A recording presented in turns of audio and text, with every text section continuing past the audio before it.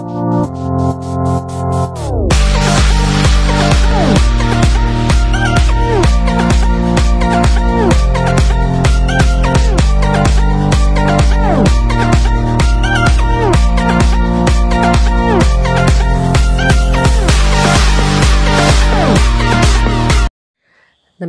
എല്ലാവർക്കും റാഡ്സ് അക്കാഡമിയുടെ പുതിയൊരു ക്ലാസ്സിലേക്ക് സ്വാഗതം.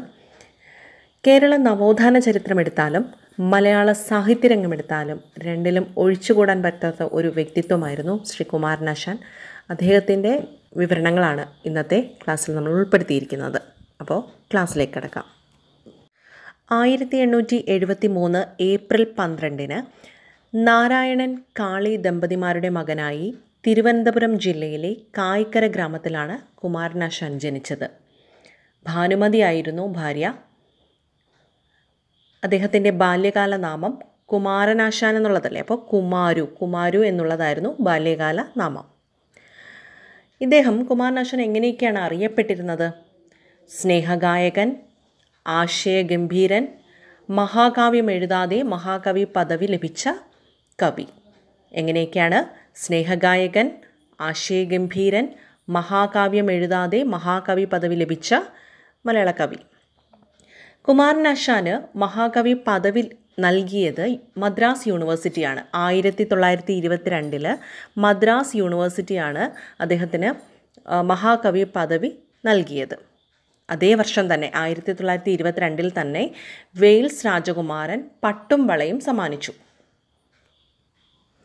വളരെ പ്രധാനപ്പെട്ട ഒരു കാര്യം, Edwin അർണോൾഡിൻ്റെ the light of Asia എന്ന ബുക്ക് മലയാളത്തിലേക്ക്, അതായത് ശ്രീബുദ്ധചരിതം എന്ന പേരിൽ തർജ്ജിമ ചെയ്തത് കുമാരനാശാനാണ്.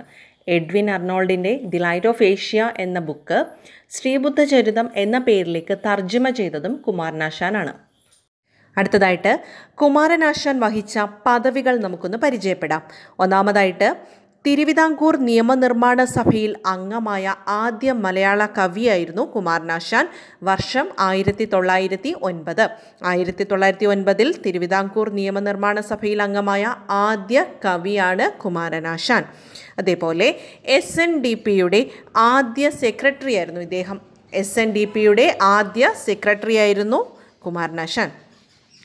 1904 SNDPയുടെ മുഖപത്രമായ വിവേകോദയം പുറത്തിറങ്ങി. ഇതിൻ്റെ എഡിറ്ററായിരുന്നു ശ്രീ കുമാരനാശാൻ, ആദ്യ എഡിറ്ററായിരുന്നു. Okay.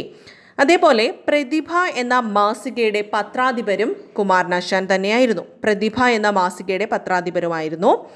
Sharada book depot, union tile works ഒക്കെ സ്ഥാപിച്ചത് ഇദ്ദേഹമാണ്. ഓക്കെയാണോ? അപ്പോൾ ഇത്രയൊക്കെയാണ് ഇദ്ദേഹത്തിൻ്റെ പ്രധാന പദവികൾ. അതേപോലെ ഇപ്പോൾ കുമാരനാശാനെ കുറിച്ച് പറയുമ്പോൾ അദ്ദേഹത്തിൻ്റെ ഏറ്റവും ഇമ്പോർട്ടൻ്റ് ആയിട്ടുള്ള ഒരു കൃതിയാണ് വീണപൂവ്. വീണപൂവ് പല ചോദ്യങ്ങളിനകത്തും ഉത്തരമായിട്ടൊക്കെ വന്നിട്ടുണ്ട്, അല്ലെങ്കിൽ അതിനെ സംബന്ധിച്ചുള്ള ചോദ്യങ്ങളൊക്കെ വന്നിട്ടുണ്ട്. അതൊന്ന് നോക്കാം നമുക്ക്. വീണപൂവ് എഴുതിയത് 1907 കേട്ടോ. വീണപൂവ് എഴുതിയത് 1907. ആദ്യത്തെ, അതായത് മലയാളത്തിലെ ആദ്യ ലക്ഷണമൊത്ത ഖണ്ഡകാവ്യം എന്ന ഒരു പദവി വീണപൂവിനാണ് ലഭിച്ചത്. മലയാളത്തിലെ ആദ്യ ലക്ഷണമൊത്ത ഖണ്ഡകാവ്യം ഏതാണെന്ന് ചോദിച്ചാൽ വീണപൂവാണ് ഉത്തരം. വീണപൂവ് രചിക്കാനിടയായ പശ്ചാത്തലം പാലക്കാട് ജില്ലയിലെ ജൈനിമേടാണ്. ഇപ്പോൾ വീണപൂവ് എന്ന കൃതിയുടെ പശ്ചാത്തലം പാലക്കാട് ജൈനിമേട്. വീണപൂവ് ആദ്യമായി അച്ചടിച്ചത് മിതവാദി എന്ന് പറഞ്ഞ മാസികയിലായിരുന്നു. വീണപൂവ് ആദ്യമായി അച്ചടിച്ചത് മിതവാദിയിലും ഇത് പുനഃപ്രസിദ്ധീകരിച്ചത് ഭാഷാപോഷിണിയിലുമാണ്. ഇനി കുമാരനാശാൻ്റെ കൃതികൾ ഏതൊക്കെയാണെന്നൊന്ന് നോക്കാം. ഇമ്പോർട്ടൻ്റ് ആയിട്ടുള്ള കൃതികളാണ് വീണപൂവ്, ദുരവസ്ഥ, പുഷ്പവാടി, ലീല, സിംഹപ്രസവം, ഭക്തവിലാപം, ചണ്ഡാലഭിക്ഷുകി, പ്രരോദനം, കരുണ, മണിമാല, ശ്രീബുദ്ധചരിതം, ശങ്കരശതകം, ചിന്താവിഷ്ടയായ സീത, ഗ്രാമവൃക്ഷത്തിലെ കുയിൽ, ദിവ്യകോകിലം, വനമാല, നളിനി. അപ്പോൾ ഇതൊക്കെ കുമാരനാശാൻ രചിച്ച പ്രധാനപ്പെട്ട കൃതികളാണ്. ഇനി ഈ കൃതികൾക്കുമുണ്ട് ഓരോ പ്രത്യേകതകൾ. അതെന്തൊക്കെയാണെന്നുള്ളതൊന്ന് നോക്കാം. ഇദ്ദേഹത്തിൻ്റെ കൃതികളിൽ കുട്ടികൾക്കായി ഇദ്ദേഹം രചിച്ച കൃതിയാണ് പുഷ്പവാടി. അതുപോലെ SNDPയെയും ശ്രീനാരായണ ഗുരുവിനെയും കുറിച്ച് രചിച്ചതാണ് ഗ്രാമവൃക്ഷത്തിലെ കുയിൽ. സ്ത്രീപക്ഷപാതമായ കൃതിയാണ് ചിന്താവിഷ്ടയായ സീത. കുമാരനാശാൻ്റെ ആദ്യ കൃതിയാണ് സുബ്രഹ്മണ്യ ശതകം. അതിൽ ഏറ്റവും വലിയ കൃതിയാണ് ശ്രീബുദ്ധചരിതം. നമ്മൾ പറഞ്ഞിരുന്നു എന്താണ് ലൈറ്റ് ഓഫ് ഏഷ്യ എന്ന് പറയുന്നതിൻ്റെ തർജ്ജിമയാണെന്ന് പറഞ്ഞിരുന്നു. ഇനി ഏറ്റവും ചെറുതാണ് സിംഹപ്രസവം. അതുപോലെ പൂർത്തീകരിക്കാൻ കഴിയാതെ പോയ കൃതികളാണ് വനമാല, മണിമാല.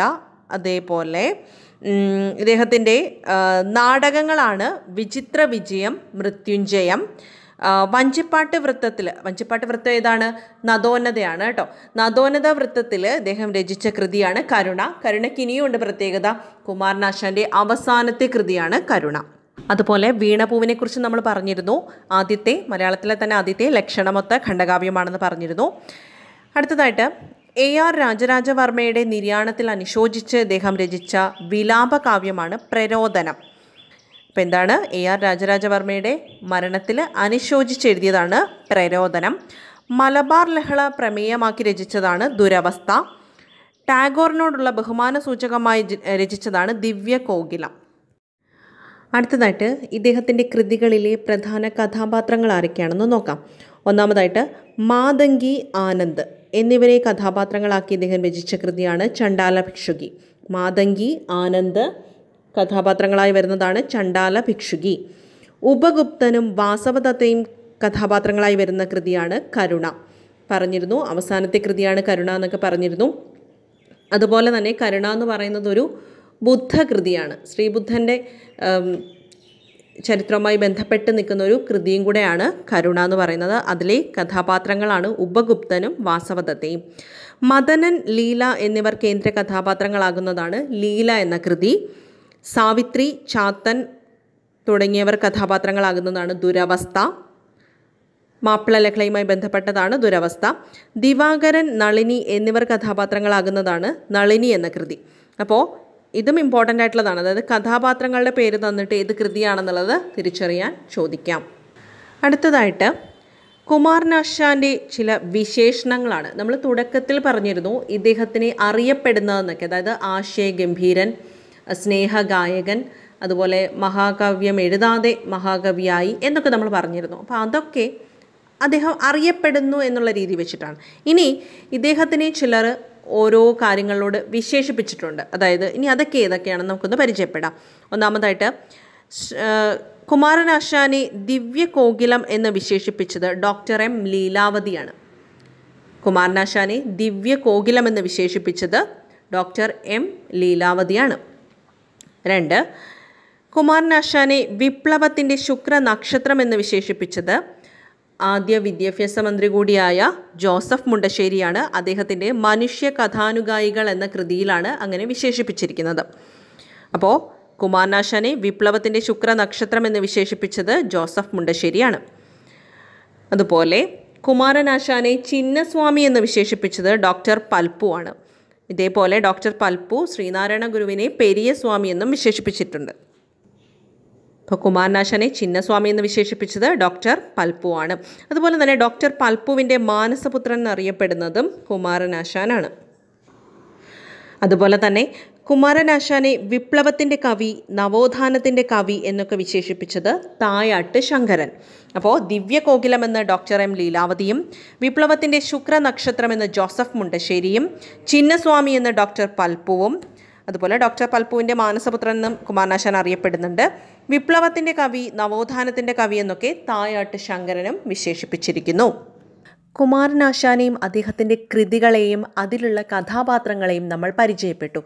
ഇനി അതുപോലെ തന്നെ പ്രാധാന്യം അർഹിക്കുന്നതാണ് ചില കവിതകളിലെ വരികൾ. അപ്പോൾ വരികൾ തന്നിട്ട് ഏത് കൃതിയിലേതാണ് എന്നും ചോദിക്കാം.